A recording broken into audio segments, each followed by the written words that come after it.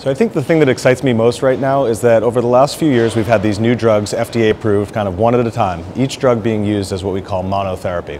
And at this meeting we're starting to see the fruits of some of the labors of combination approaches.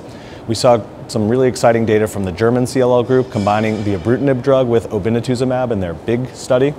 We saw some very early data from the Ohio State group looking at a 3-drug combination, those same 2 drugs, ibrutinib and obinutuzumab, combined with venetoclax. So a 3-drug combination to treat CLL, and we saw some very impressive complete remissions in that study.